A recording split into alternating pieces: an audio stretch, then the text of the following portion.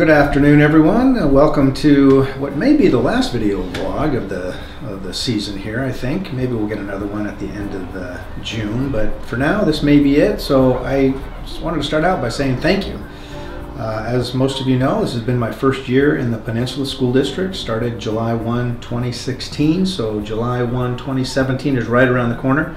And that'll mark the one-year anniversary, and let me tell you, it's been a fantastic voyage, I guess, over the course of this year.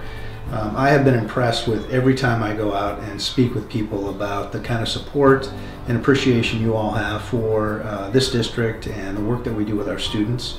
I've been extremely impressed with the efforts on our staff, both administratively, our teachers, our classified staff, maintenance, bus drivers. What I've found is that in the Peninsula School District, everyone truly cares about kids. They want to make sure that our kids are feeling safe, that they feel respected and valued, kind of our core beliefs around what we hope for our kids so that they can learn and reach their highest potential. So that at the end, in graduation, when they leave our schools, they'll come out being able to take advantage of whatever opportunity comes their way. And I think because of the work and the effort of our staff, and because of the support and community involvement that we have, we're able to do that with the majority of our students. I also want to personally thank my individual staff, our assistant superintendents, John Helwick and Dan Gregory, Karen Anderson, my executive assistant, Marilyn Wilson, for keeping me on track and helping to impart the vision that we have put together for this Peninsula School District this year. And finally, I want to thank our school board. They've been a tremendous support to me. They work well together, they come together, debate, and really ensure that what we're doing makes sense, is fiscally responsible, and continues the vision of making sure that our students are as successful as possible. So thank you to the board, thank you to the community, our staff, and of course our students and our interns here in the tech world that are helping with the video blog and the many other things that they've done. So it's been a great year around that, and of course it all culminates with our end of the year graduation ceremony. So we've got a couple coming up on June 13th. We have the Peninsula Internet Academy graduation at 6:30, I believe, at Henderson Bay High School. And then right before that will be our community transition program at 4 p.m. on June 13th at Chapel Hill. So those two programs are kind of smaller programs. The Internet Academy, obviously those students who are taking a lot of their courses online. The community transition program are for those kids who are some of our more severely challenged kids who are out and about the community, and we really help them become more independent so that they can be successful once they leave our schools.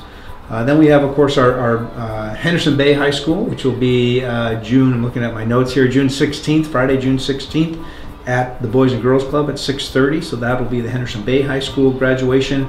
And then on Father's Day, actually, on Sunday, June 18th, we have our two comprehensive high schools. We have Peninsula High School at 12:30 p.m. at the Tacoma Dome, and then Gig Harbor High School at 3:30 p.m. at the Tacoma Dome. So all these celebrations of graduation are coming up, and I hope you're able to see some of our students of distinction in the paper that have come our way, and those are just sort of a glimmer of the amazing, outstanding students that we have, and sort of a culmination of the great work that our staff have been doing since preschool. All the way up into high school. So those graduation moments are coming right around the corner, and I got to tell you, it's exciting to see the success that we've had. Our graduation last year was about 86.1%.